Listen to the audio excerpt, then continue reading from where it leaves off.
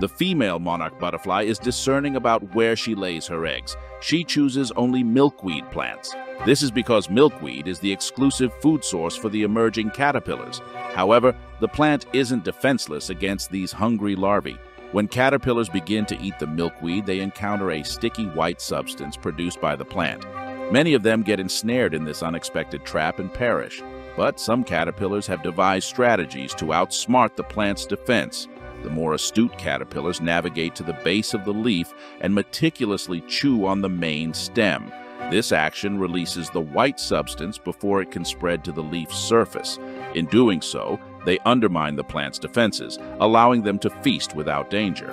Interestingly, the milkweed allows approximately 30% of its pollinators to survive, ensuring a balance in their intricate symbiotic relationship.